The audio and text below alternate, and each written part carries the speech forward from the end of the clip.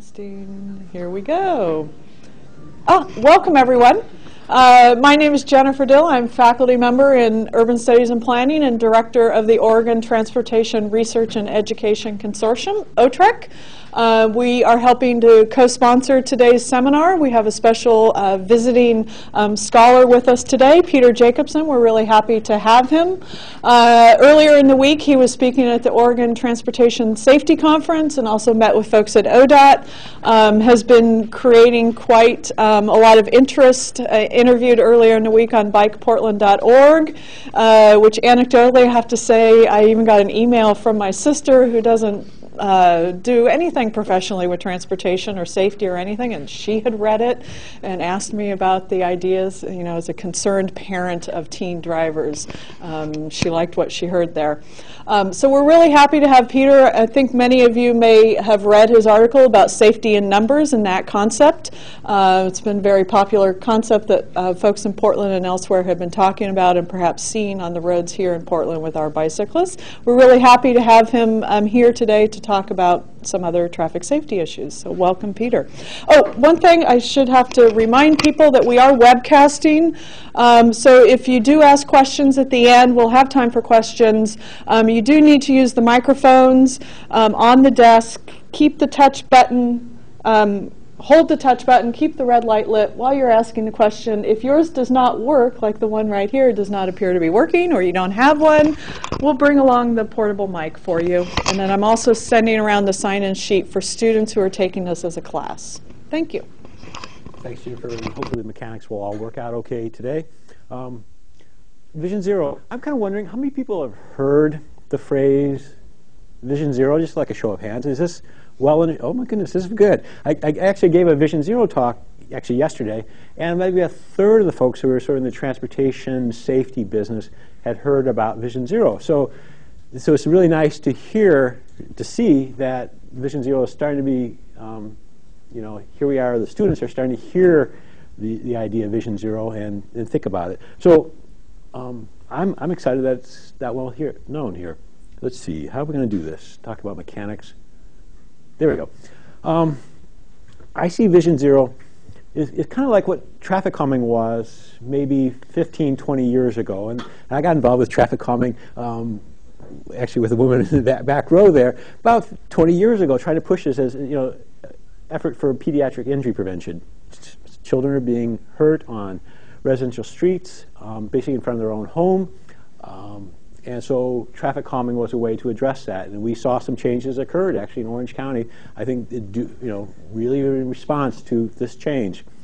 I remember seeing the most dangerous street in Orange County, and that was converted into a nice, safe street. And also had benefits too in reducing violence in the neighborhood too. So traffic calming had a lot of side benefits. But I see traffic calming today is pretty well accepted. 15 years ago, 20 years ago, the phrase traffic calming sounded odd to the ear. And I think Vision Zero now sounds odd to the ear. Like, what do you mean Vision Zero? So hopefully I'll get everyone here excited about Vision Zero. Oops. I like to think of the United States as being on the top of the list of any sort of international comparison. But here we are, here's the United States on the top of the list, and the list is upside down. This is death rate per population. The U.S. has really dangerous streets, and that's not widely understood. Our streets are as dangerous as Greece, Korea, Poland, Slovenia, you know, not Germany, France, Scandinavia. Our streets are really dangerous. We don't hear this. How many people had this idea that, maybe another show of hands here, a little exercise. How many people understood that the streets in the U.S. are some of the most dangerous in the industrialized world? Good. I'm happy. I'm not happy to hear that, but okay, good. This is important. That there's a problem out there. I don't think the general public understands that. Certainly, we're not going to hear from the regulatory agencies. They're not going to be championing the fact that the U.S. has dangerous streets. We're not going to hear this from the industry, the car industry, the insurance industry. They're not going to be the ones telling us that we have a problem in the United States. So it's going to take an effort from the professionals, the advocates, all need to start to get the word out here. Part of the issue we don't hear about this is that in the United States we often measure road deaths per distance driven, which is a measure that traditionally has favored the U.S. because we drive more than other countries. But over the years, the U.S. has slipped back down this list, and here we're in a very mediocre position in terms of even such a favorable measurement as deaths per mile driven. If we look at time trends since 1970s to today, actually we've done a good job, right? We've cut the deaths by 57%. That's great, right? But if you look at the other typical other industrialized countries, we're seeing they've done a much better job. We're talking, 81% reduction. In the Netherlands, it's been like an 84% reduction in traffic deaths since the 1970s. As a little side note, in the 1972 Olympics were in Munich, and Sports Illustrated at that time ran an article about visiting Munich to watch the Olympics. And they talked about driving in Germany. And they talked about sort of these unspoken rules about driving in Germany on the Autobahn, where there's no speed limits. And if you're driving a Fiat, you get out of the way of the Mercedes. And that sort of, there's a pecking order in which car, yields to which car. And if you're in a Fiat, you can't pass, can't be in that fast lane.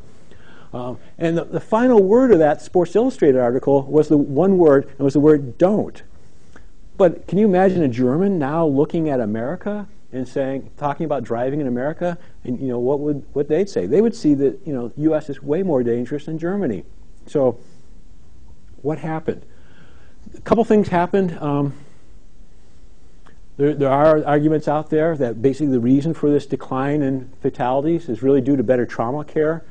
There's an article out there that shows kind of the success rate of murders, the ratio of all right. Good. You guys are paying attention. You look at the ratio of murders to violent assaults, okay? And if you look at that ratio over time and you compare that to deaths per mile driven, they follow a very similar track. The argument there that they're making is that it's better medical care, better trauma treatment. We have a great system to whisk people away. We have regional trauma centers that specialize in trauma care. There's this golden hour. If you can get people treated within an hour, the survivability goes up. There's also other things so that's maybe one thing that's short, just right off the bat, is just better trauma care.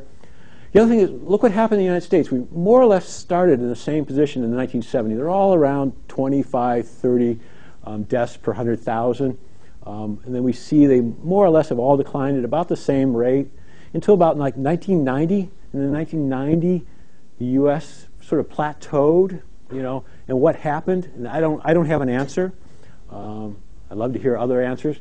In the early 90s, that's when airbags came into the fleet. You'd think that would have made a difference. We also had the SUV pickup craze sort of kicked in about that same time, and sort of contrary to marketing, contrary to sort of the public opinion, SUVs and pickup trucks have a very high death rate. They're not a safe vehicle to drive. So maybe that occurred, but not clear what went wrong at least I don't know. The gas tax stopped going up. Okay, likely. And then actually one thing that did occur, the point you make there on the gas tax, I don't know if you push down your little button, we do see in the last 2 years there's been a huge drop in fatalities in the U.S. Actually, we did this talk 2 years ago, that number, not 57%, it would have been 49%. So there's been a big shift, especially in the U.S. We don't see that same shift in the last couple of years in the other country. But in the U.S., we've seen a big change in the last couple of years, and it's likely due to more expensive gasoline. That discourages miles driven, and probably also discourages the use of SUVs and pickups.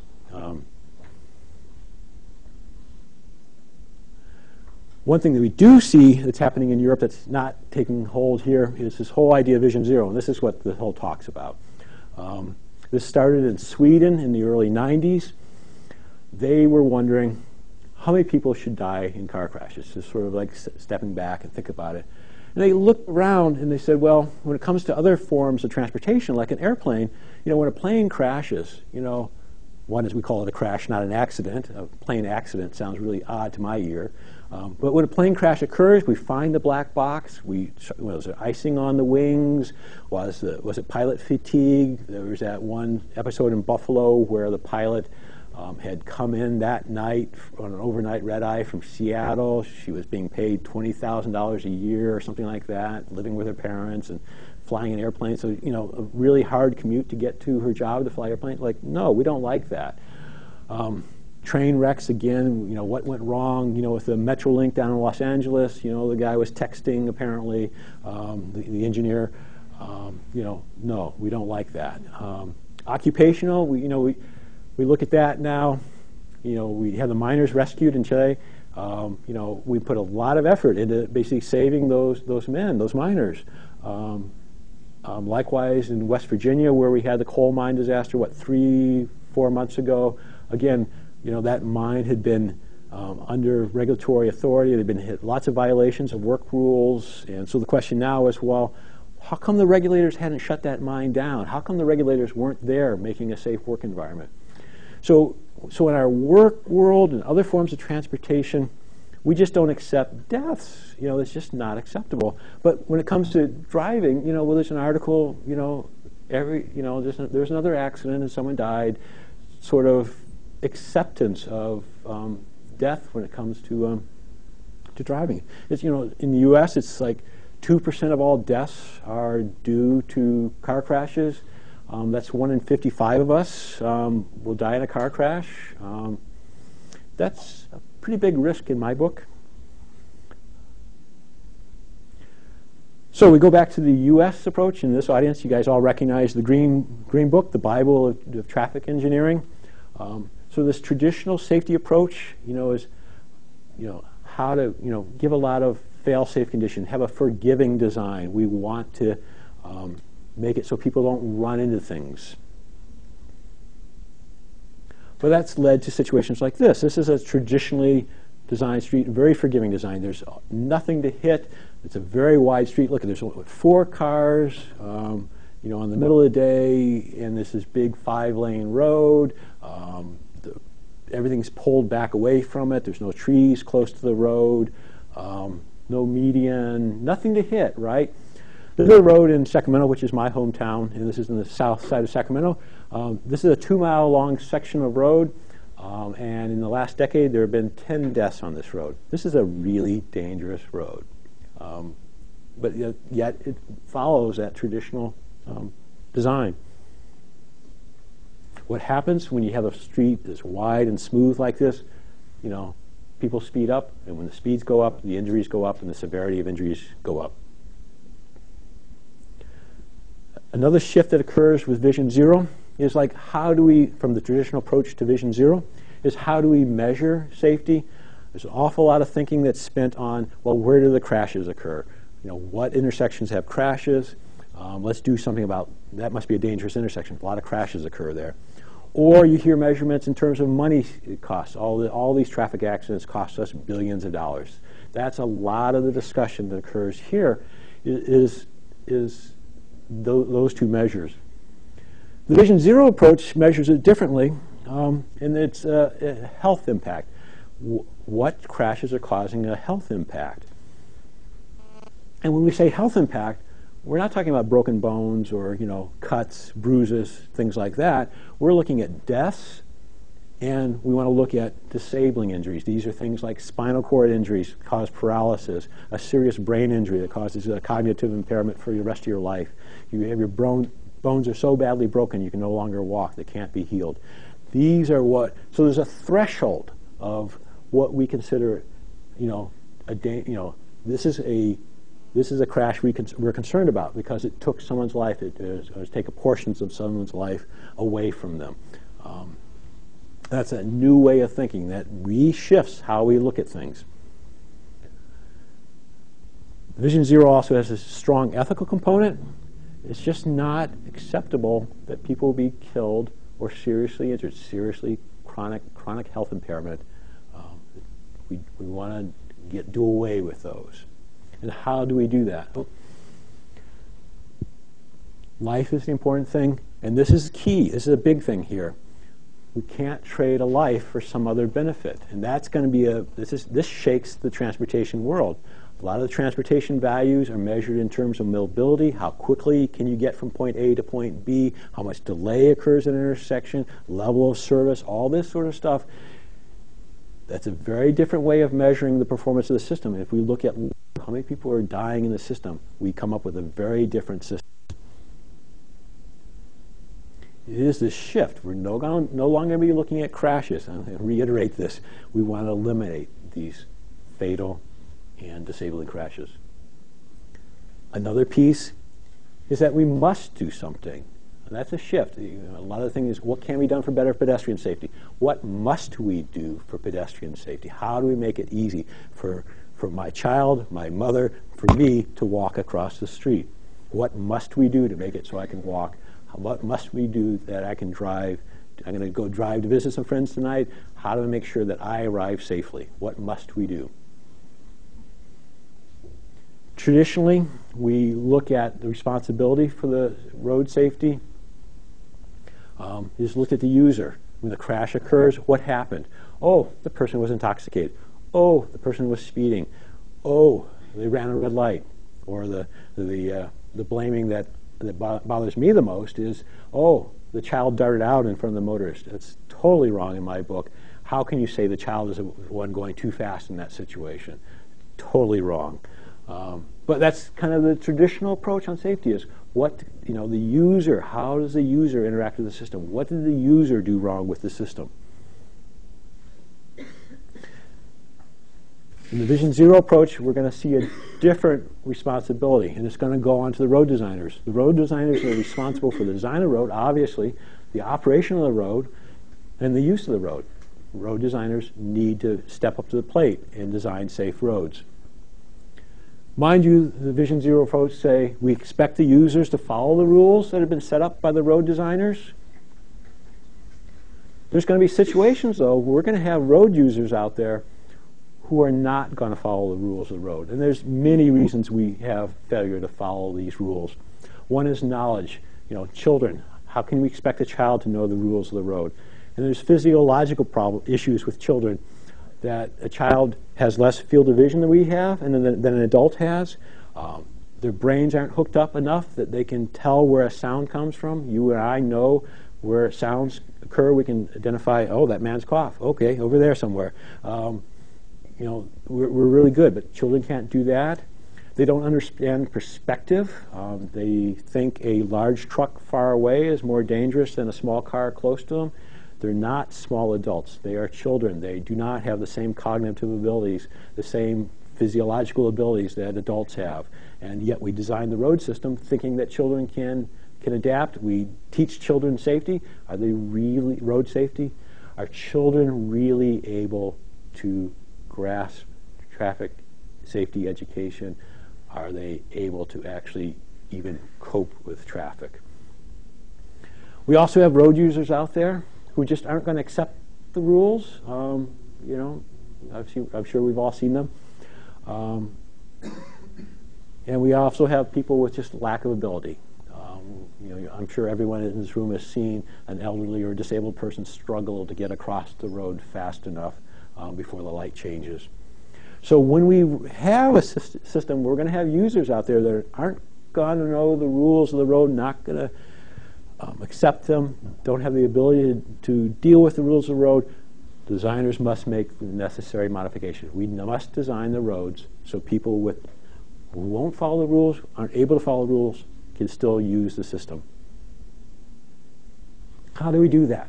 And I like this slide. I have a great graphic artist who found this picture. But the point here is the movie The Right Stuff. And it was about the Mercury astronauts, and they were there's a scene in there where they're put on this giant centrifuge and they're spun in circles, and the astronauts think they're just being tortured or played with or something. But there was a real reason for doing that, is how much, in the reentry of the capsule from outer space, just how much force can a human body withstand? And they concluded, by spinning them around in the centrifuge, that you could withstand the force of 6G, 6 times the force of gravity. And that's how they designed the reentry for the capsule coming back to the Earth. In the Soviet space program, they had a flaw during re-entry, and the cosmonauts were exposed to 22 times the force of gravity. They survived, thankfully, but they described their situation as excruciatingly painful. But the point I want to get across is there is a threshold, again, where a human body can withstand forces. So can we design a road system so the human body is not exposed to forces above that threshold? Yes. In a modern car, users of seat belts, you can withstand a head-on collision at 45 miles per hour. 45 miles per hour in both directions, head-on collision, and you'll survive that crash. So what do we do when the speeds are higher than 45 miles per hour? We use a median to separate the oncoming streams of traffic. And we see that somewhat in America. I think there's a lot more that we could do here. In Sweden, they've taken a lot of their two-lane rural roads and they've strung a steel cable on posts between the lanes, added passing lanes every now and then, but that's reduced these sort of head-on collisions. In a side impact, there's a whole lot less sheet metal between you and the intruding car in a side impact. There's that much sheet metal. You're pretty vulnerable in a side impact collision. So the speeds need to be below 30 miles per hour. So how do we do that? Traffic signals don't work. This sort of separating streams of traffic in time doesn't work. So we need to do away with traffic signals and use either four-way stop signs or roundabouts. Again, this gets back to performance measures. Four-way stop signs have a lot of crashes, but the crashes occur and they're not typically fatal, whereas traffic signals have fewer crashes, but they're typically more likely to be serious fatal injuries. So the old performance measurements of looking at crashes leads us to the decision to use traffic signals. But if you use this criteria, it says, no, let's use four-way stops or roundabouts. Roundabouts, obviously the speeds go down because you have to turn to go into the roundabout itself. And then if a collision does occur in a roundabout between two different vehicles, it's at an oblique angle, and so there may be lots of body damage, but not much body damage. So we like to we rethink how we do intersections. With just a person on the street, the amount of impact of trauma a body can withstand is 20 miles per hour, walking or bicycling. So we need to do where we have children present, where we have bicyclist, pedestrian present, we need to get the speeds down below 20 miles per hour. A residential street like this is all wrong. This needs to be traffic calm, need speeds down. Also things like school zones. Here in Oregon, it's 20 miles per hour. In California, it's 25 miles per hour. That's too fast for a school zone. New Mexico, the school zone's 15 miles per hour, but we need to get, make it easy for children to walk. I'm thinking that we can sell the Vision Zero approach to the public, and that's a good piece of the pie here in how we're going to make Vision Zero happen. We just need to get the public support. A piece of that is just the appeal of Vision Zero. I show this street as being sort of the traditional design. I wouldn't want to live off this street. I think this street is ugly. And whereas you design a street with raised medians, with bike lanes, you can make a much more appealing street. You can imagine that property values off this street is much higher than the previous scene. And just think of how nice it'd feel to come home on this sort of street, like, I'm home, in contrast to the sort of traditional design, big slab of asphalt street.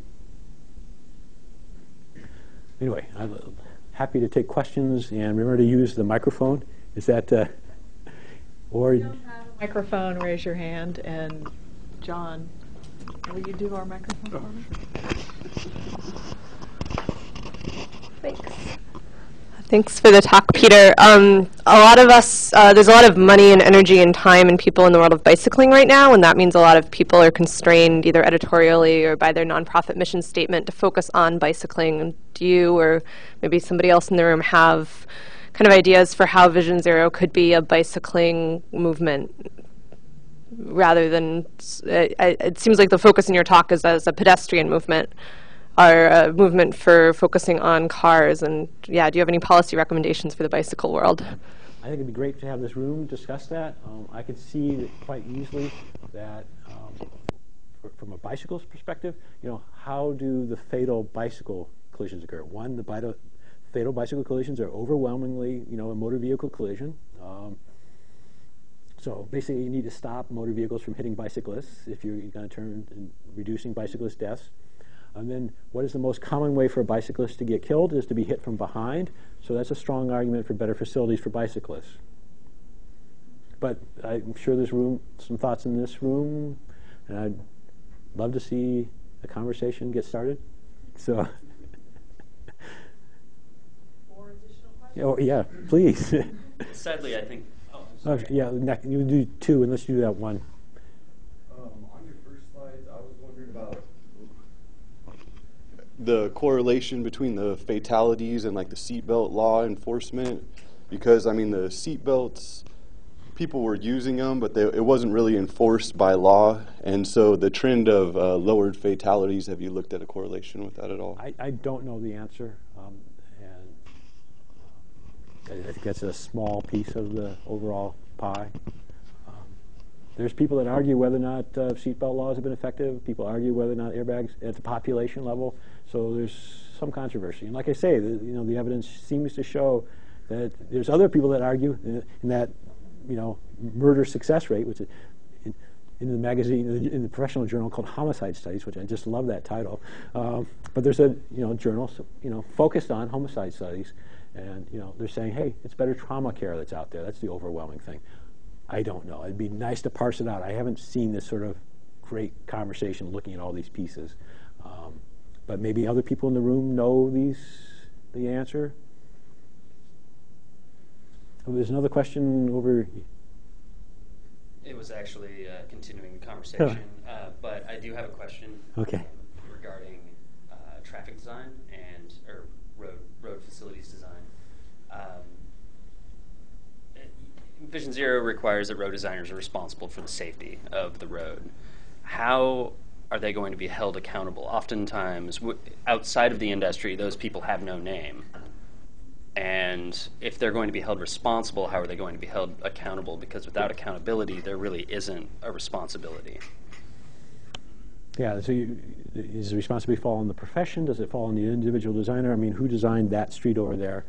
Good question. I think a shift that's going to have to occur is these engineering manuals need to be rewritten. They need to be rethought, rewritten. That's going to take a big effort, and that's going to take some leadership within the traffic engineering world, is to rethink these manuals and go through and find these lines like I found on page 67, and that whole philosophy that goes through. I mean, we're seeing a lot of that. We're seeing a lot more evidence-based road design come out. This whole argument about street trees. People thought trees were bad, and I grew up in Albuquerque, New Mexico. It was a hot, sunny place, and there's a traffic engineer that did not allow any street trees within 20 feet of the roadway. Somehow that was a magic number. But that led to barren, ugly streets, and you just get baked by the sun. We're seeing that, the whole argument about street trees changing as evidence gets developed. The lane widths, we always had these 12-foot wide lanes, and now we're seeing more and more research that says, well, maybe 10 feet, maybe even narrower. Do you want to add on? 2 meters in Europe is about standard and that's about 6 feet. And most of their cars are smaller than ours. That's true, but 2 meters, you can fit a Humvee through a military vehicle through a 2-meter lane. So if you can fit that vehicle through a 2-meter lane, I think we can fit most of our vehicles through that. And it seemed very safe while I was there. Jeff? Hi. When talking about level of service, you showed the road by your house, 5 lanes. I'm curious what that is like during rush hour, and if you did try to apply these principles to that road, what it would do for the level of service there. Because obviously a big factor in trying to make these changes would be, if you resulted in, much greater traffic congestion. Obviously, you do lose a lot of public support for that. Jeff, I think you're hitting on a really key question with this whole Vision Zero stuff, and I'm glad you brought it up. It is this whole, how do we sell this idea to the public? There's the classic line that everyone's a traffic engineer. Everyone who drives knows knows how to design the road better. There's this trade-off. When you're getting at that trade-off, is it fair to trade time, reducing congestion at peak hour versus taking someone's life? And that's an ethical question. And how do we get the public to see that they're going to suffer more delay, at an intersection in exchange for making the road a safer road?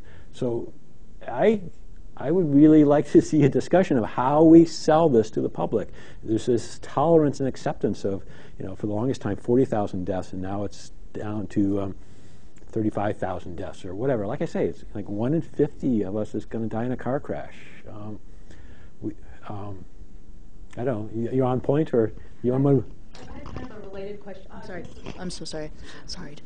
I had a related question to health. The quantifiable health cost impact, because I think now that we're in a down economy, everyone's thinking about the fiscal impacts of any policy. It seems there's two sides to it. There's obviously the health benefits of people using more transportation options, and there's also the reduced health costs of a major crash. Have you seen any quantifiables of crash reduction policies? There's two components there. There's maybe many components in what you brought up. So this is good. Let's see if we can all make sense of it all. Just the cost of crashes, is high. But in terms of lives, I think that's rather than money, I'm saying we should think in terms of lives. But keep going. The other big health component out there is that the health cost of being inactive is huge. Actually, I gave a talk yesterday on health and transportation, so I'm really glad you asked the question. That's another hour-long presentation, so if you have time.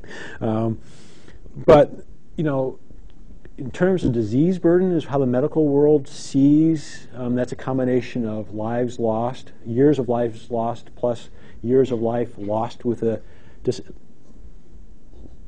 living with a disability. So it's a disability adjusted life year, or DALY. So number 1 is heart attacks, number 2 is strokes, number 3 is car crashes. So from a medical world, car crashes are the third biggest health burden. But you go back to number 1 and number 2, heart attacks and strokes, a third of the heart attacks, a third of the strokes are caused by inactivity.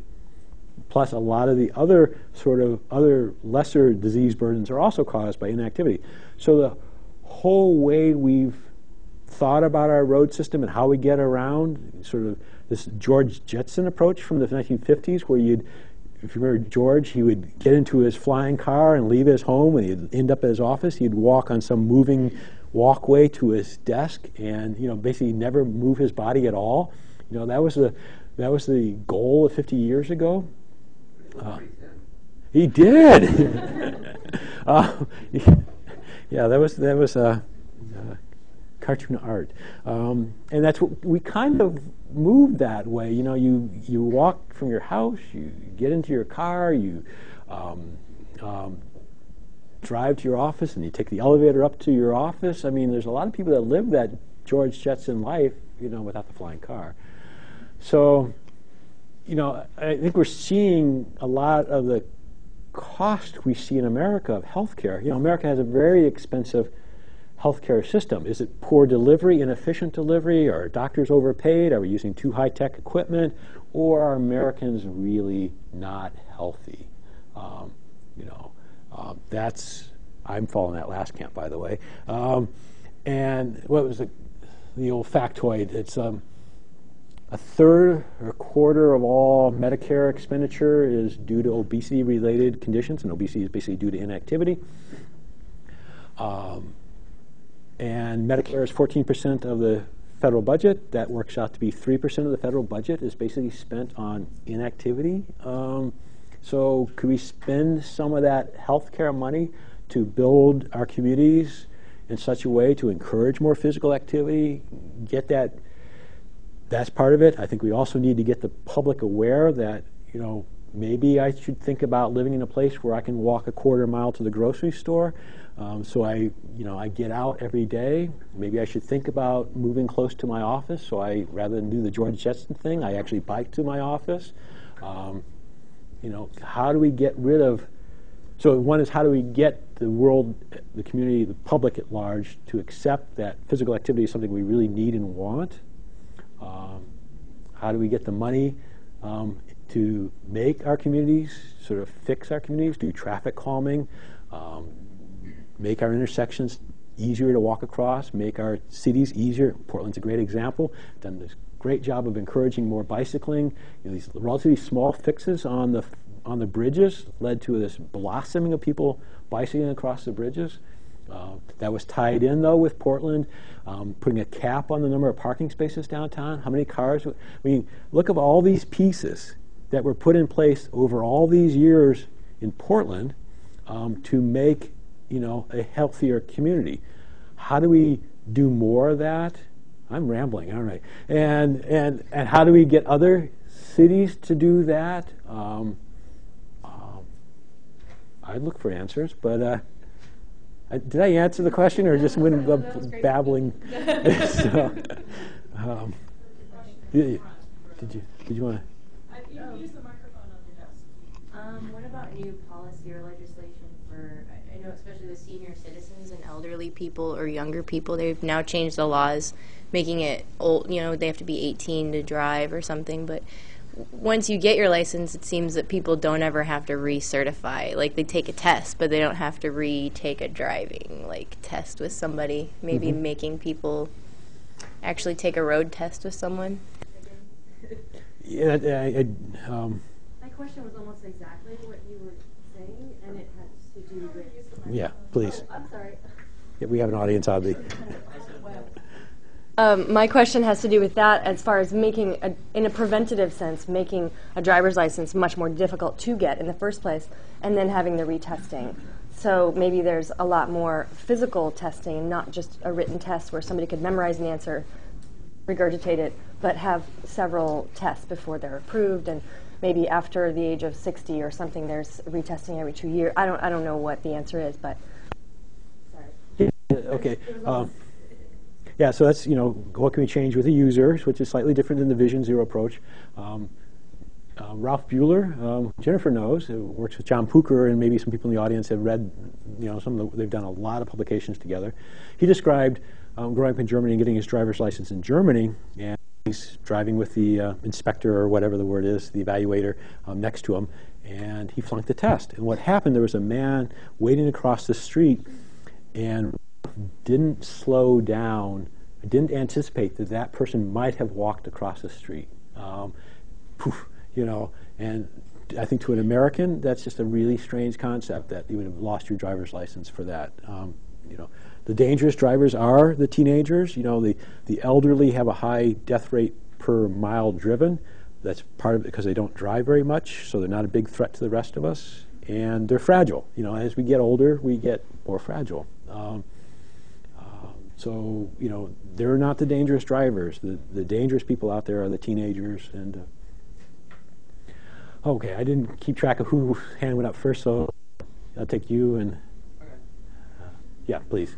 Do you actually, back on the health subject, what's the reasoning, or could you elaborate more on why changing the performance measure will necessarily help, have safer streets instead of, because you do all accidents, instead of measuring health, what's the methodology behind that? Yes, it's a rethinking of what crashes we want to avoid. So, these low-speed crashes where, or moderate speed crashes where there's, fender benders and stuff like that, we don't care about. So we want to look only at where the fatalities occur, and you'll see a different mapping of the injuries. And I haven't seen it, but I'd love to see it. Where all crashes versus fatal crashes. If you get enough data, I think that'd be a fun little paper to write. Does that answer your question? Yeah. And you? Yeah, just to kind of go back to, I guess, like what these two women were saying about having a license that's more difficult to obtain. We can sort of educate drivers to use the road more safely, but if the road isn't promoting safe driving, then that's more in like the individual responsibility, which can be broken. And you were saying how the users of the road fail most often due to lack of knowledge, responsibility, and ability. So what type of like specific urban design can we use to promote those like ideas actually on the road? There was like one example that I could think of that I'm very fond of in Bogota, Colombia, where the mayor there realized that it was ridiculous that a pedestrian has to step down from a curb into the road space. And he thought that that should be opposite. The car should go into the pedestrian space and have that suggestion. So in intersections, like in the actual box, he raised the pedestrian walkways to the height of the curb, and thus like installed like these different types of speed bumps. So what actual like urban design can we use to sort of enforce this knowledge and recognition of other users? The roundabouts, the intersections in America are very dangerous places, so that's an obvious candidate for fixing. So I like the idea of the sort of raised crosswalks, just as the routinely way we design crosswalks. We're almost, I think the existing system here is almost like, this is back to this evidence-based methodology that we talked about earlier with street trees and lane width. There was this thinking that marking a crosswalk resulted in a more dangerous crosswalk. And this is basically saying, no, we make the crosswalk very visible. This is where the driver will know this is where the crosswalk exists. What other changes? Maybe that's bouncing around the audience, but we got to. I saw some other hands that had been up for a while, so. I have kind of two questions. First of all, I think the entry of an ethical component into this is really interesting and probably scares a lot of engineers out there. And as an engineer, I can say that. The other components that you didn't touch on as much, and I'm interested in, is so the components of slowing people down, whether it be at intersections, roundabouts, using four-way stops. It's going to slow everybody down, presumably make them get wherever they're going. It's going to take a longer time. And I was wondering if you've tried to advertise this strategy as kind of disincentivizing driving, and how that could impact the bicycle pedestrian, that people might think, takes me longer to get to work, I'm going to try other modes. And the second question is, how would you integrate public transit into these strategies in a way that maybe by having public transportation option, the convenience of that option would go up because vehicular travel would go down? So two questions, and I have a small mind here, so we'll have to see. What happens with public transit? There would certainly be some way to make public transit more appealing. Certainly, traveling by public transit is pretty low risk. The downside I've always heard with public transit is actually walking to and from the bus stops, or actually may be very, very risky sort of activities. I'm sorry, I have a small memory, but the first one. The first one was how these strategies could, maybe inadvertently produce more folks that are willing to walk and bike because of the slowdown in the vehicular travel. I think people's perception of the danger of walking and bicycling, I think, is a little bit out of line with the reality. People are afraid to walk and bicycle, afraid to let their children walk or bicycle. And so reducing the danger of the road, I think, has huge benefits for encouraging walking and bicycling. Just reducing the fear factor. Then you add in, well, if it's less convenient to walk or to drive, because it used to take me 10 minutes, now it takes me 15 minutes, maybe that will encourage some mode shift over to walking and bicycling and transit. I think that's a real good point. And I guess this is a little bit of a follow-up. Can you just briefly say, how this presentation was received at ODOT, which is a very, pro-vehicle, pro-speed, usually, organization, and that's kind of what this isn't. Yeah, it's the ORTEC. Yeah, okay. And, it generated lots of conversation, which is delightful. There was this whole conflict, and I hear it in this room also. What's, this trade-off is it between, convenience, speed, delay versus life? Is it fair to trade a life for someone's congestion? And I think that's, again, is going to go back. We heard these other questions here. How is the public going to perceive that? Are people willing to accept taking that 5-lane road and maybe redoing it into a 3-lane road? Even that means maybe it's a safer road, but it might mean more delays, more time to get home. How do we, as professionals, sell that idea that this is a trade-off we think is important? We need to get that public acceptance that traffic crashes are a big problem, and that's going to be a hard sell. I think people are pretty accepting of traffic crashes. The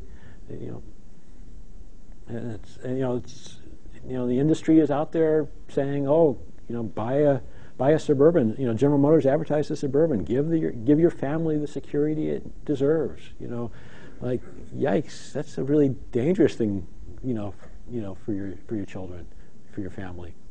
How do we counter that advertising, that strong voice that's out there from the industry? Do we have time, or? I'm being the moderator, I'm going to jump in because we have several people who are watching on the web, which is why we make you use the microphones, who have sent in some questions. Some of them overlap. So there were a few who are wondering, have you seen any cities, states, or other jurisdictions in the U.S., Oregon, or elsewhere who are moving towards this Vision Zero? We're starting to see other we're seeing Sweden picked it up first. Norway is now accepted and has now accepted the Vision Zero approach. In the United States, we're seeing Minnesota has towards 0 deaths. I'm not quite sure what that means in the real world. I understand Utah is starting to use this word. In California, the Office of Traffic Safety talks about towards 0 deaths, but I don't see the movement yet. I think we're still at sort of, like I say, there were traffic calming laws maybe 20 years ago. Are there others we need to catch? I'll let one or more first. Yeah, I've lost track of numbers, but go ahead, please. I was just wondering, they're coming out with the Highway Safety Manual, and I don't know if you've had time to really review that or look through it, but do you think it'll be a useful tool, or did it not go far enough? I'm sorry, I don't know the answer to what the Highway Safety Manual is going to look like, and maybe someone in the room knows. I think there is a huge shift going on as we get more and more evidence-based traffic engineering. The lane widths, the street trees, this whole traffic, signalized intersection versus 4-way stop signs. I mean, we're seeing this shift occur, and how that's being picked up. I see revising these manuals is really, really important, and so I just don't know. Maybe someone in the audience, our greater audience, might know the answer to that too. Sir?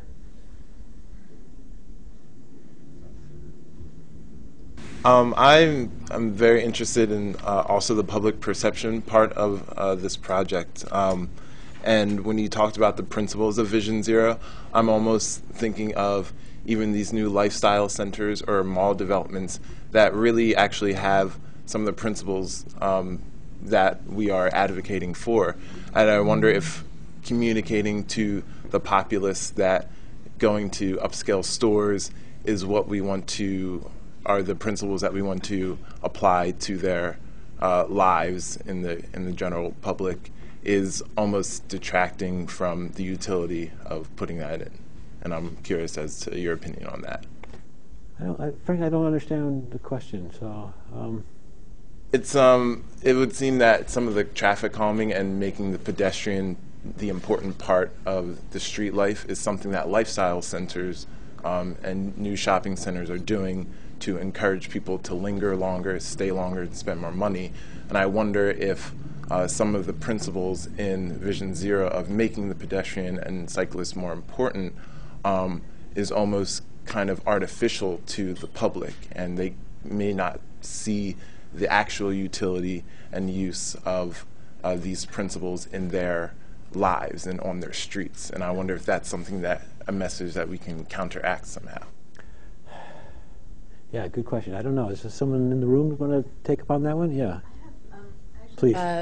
Dan Burton and Ian Lockwood are two consultants who go around to different cities and engage neighborhoods, community business leaders to really look at revisioning different areas. They were recently on 122nd Division in Powell, which is just a place where the businesses, if you look at it, have just abdicated the street. You know, the parking is sidewalk side, and bringing people in like with a measuring tape and looking at having the idea of like, what if the speeds were lower on your street? What if there was more connectivity in this area, that there, you know, you connected the cul-de-sacs so that you didn't have the burden on one arterial? Like what if, like, then the businesses, and they have examples, incredible examples of super blocks that have been redesigned to be calmer, where the traffic has actually been smoother and they've had more car throughput because there have been fewer crashes, and businesses have been vitalized, and this includes traditionally low-income communities. Anyway, it's really fascinating. I think it's Walkable Communities is their website. It has some great examples. Thanks. Question in the back?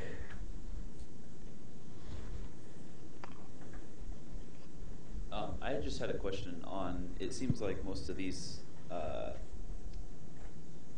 guess you call them fixes for the roundabout and everything, seem to be more sort of residential type things. I was wondering if Vision Zero was also planning on going towards major arterials, such as freeways and stuff like that, if they've started looking into anything like that. Yes, I think it'd be all streets, and maybe give it a little bias towards, but no, exactly. How do we get an intersection with a lot of traffic volume? How do we get people through there quickly, or safely, I'm sorry.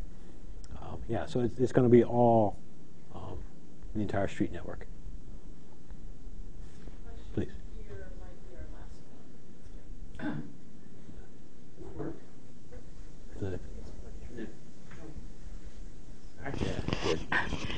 Yeah, my question relates to the previous question, and that is on bigger highways.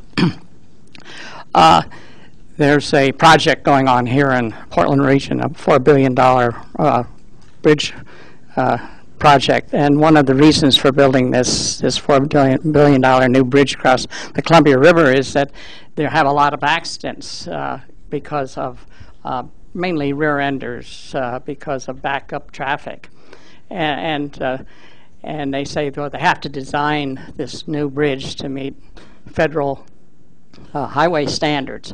And so my question is about highway standards. If right now they have a lot of low-impact accidents, but if you build a big 8-lane or 12-lane freeway and you're going to have more traffic, the accidents are going to be at faster speeds, and you're going to have more VMT, more people driving. Is that going to be the way to go? And how do you counteract this argument that basically the devil makes us do it? We have to design this in a way that is unsafe. Yeah, I think that's a great wrap-up question. I think it reiterates, kind of the key point, is we start looking at fatal crashes and not crashes. So here we're thinking about spending, $4 billion. A mind-boggling amount of money. What's the opportunity cost for that $4 billion? What else could we do with that $4 billion? So we're thinking about $4 billion to resolve a bunch of fender benders, but yet maybe people are dying elsewhere in the system. Maybe that money should be spent elsewhere. But that's that whole tension that I think we're seeing in this conversation in the room. How do we get the public to think? This is the stuff we want to support. The stuff that actually makes our roads safe, and this is our definition of safe. Not crashes, but where people are dying. So maybe this is an opportunity for Portland to get this conversation going. No, we're not concerned about these fender benders. Yeah, they're bad, but that's not what we're concerned about. We're concerned about people dying on the system, and that leads to a very different way of how we'd spend that $4 billion. And if we throw in the health component, that was talked about earlier, then maybe we'd spend the money, in an even different way. So what is our criteria for spending money? How should we? What is our priority? What should we be doing? I think that's the $4 billion question. All right, Thanks. then. Before we thank Peter for coming and speaking with us today. I'll put a plug in for next week's seminar.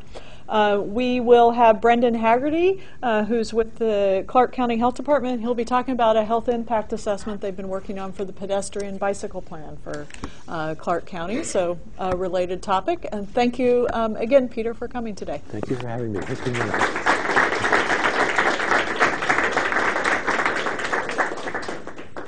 Your student who asked the question verbally, Let me get rid of this.